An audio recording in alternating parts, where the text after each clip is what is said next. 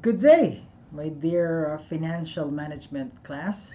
So let me formally welcome you to our online distance learning class.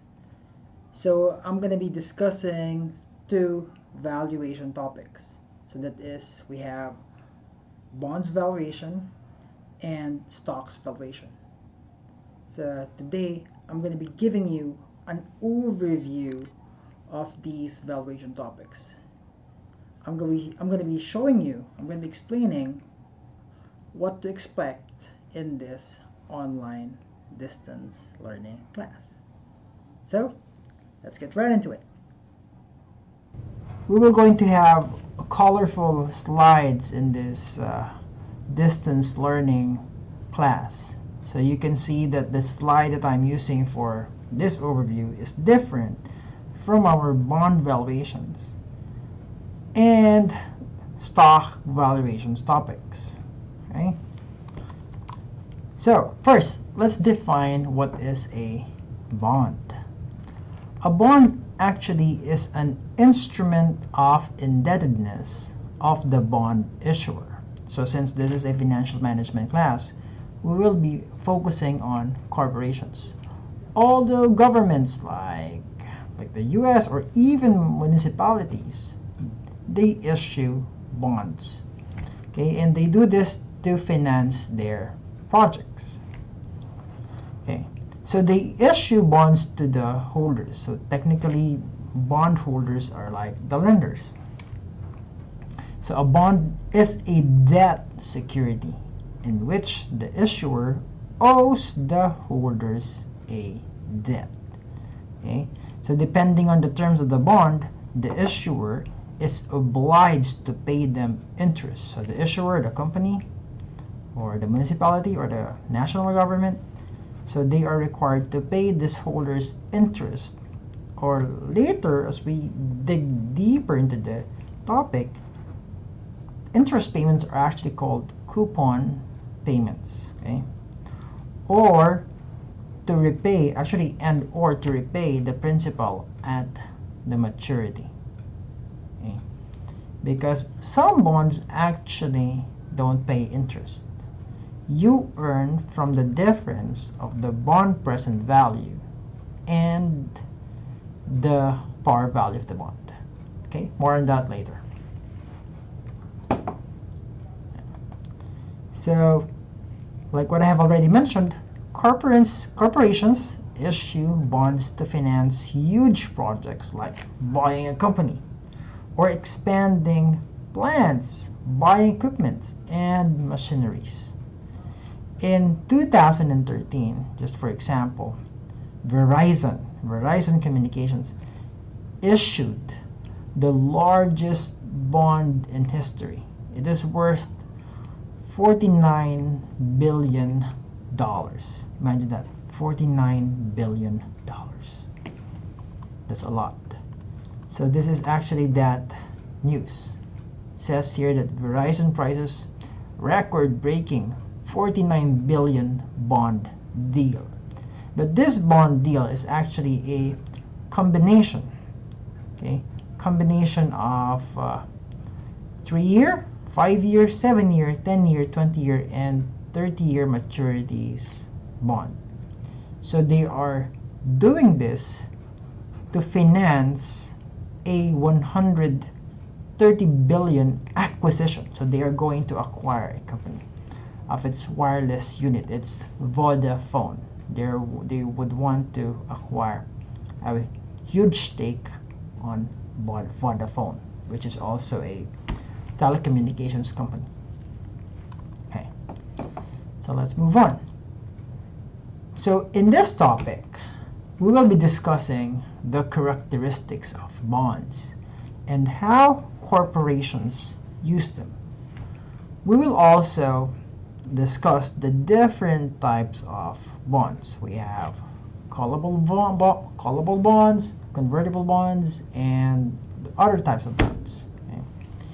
And in this bond valuation topic, since it is a valuation topic, we will be computing for the annual coupon payments present value interest factor of annuity, or PVIFA, present value interest factor, or PVIF, and lastly, the bond present value. So don't get intimidated. The computations are very manageable, and I'm going to be guiding you throughout this computing process.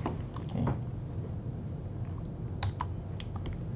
So in this topic, I'm going to be also telling you how to invest in bonds. There are actually many ways to invest in bonds, and in this topic, I'm going to be giving you 3 ways on how you could invest in bonds. Okay. And then I'm going to be also showing you what's the current trend, what's the current news in the bond market. And you will learn later that interest rates play a major role in bond valuation. Okay, so now let's discuss the second topic of our valuation class. Okay, so first let's define what is a stock. A company stock is an evidence of ownership of its owners. Okay, so technically, if you own a stock of a corporation, you are a part owner. Okay. So a single stock represents fractional ownership of the corporation in proportion to the number of shares. So in the Philippines, since I own an online stock brokerage account, I am technically an owner of some of the major corporations in the Philippines. But I only hold a small, very, very small fraction of those companies. I am an owner, but I am almost a negligible owner, okay? Because I own very, very little of those stocks. So in this topic, we will going to know that common stocks have voting rights and dividends. Okay. So we will be discussing the 2 types of stocks, and then preferred stocks have commonly no voting rights. I'm saying commonly because I have experienced receiving a preferred stock before, but with a voting right. Okay. So preferred stocks are entitled to fixed dividends, unlike with the common stocks, which actually sometimes are optional. Okay. It's going to be based on the decision of the management. Okay. So, like bonds, corporations use stocks to attract investors or to attract owners. So, if they attract owners, they will receive money, and that money is sometimes used to, again, finance huge projects like buying a company or expanding plants, equipment, machineries. So it's most of the time it's more on corporate expansion. Okay. So a while ago I mentioned the highest or the biggest bond issuance in history. So here I'm going to be also mentioning that the stocks of the stock exchanges of Chile and Argentina actually are the most expensive stocks in the world. Take note, in the world. How expensive are their stocks? It's around $2 million a share. Okay, that's a lot. Okay. So it says here that shares in Chile and Argentina bourses or major stock exchanges costs more than $2 million. That's very expensive. So in New Taiwan dollar, that's what? 60 million, right? 60 million, right? 60 million NTD just to buy one stock of those exchanges. So in the stock valuation topic, we're going to learn about the valuation of assets, particularly stocks, based on the current value and its dividends. And then we will also, specifically, we will be discussing the valuation of common stock and preferred stock. Okay. We will also discuss an alternative means to value common stocks using price to earnings ratio. Okay.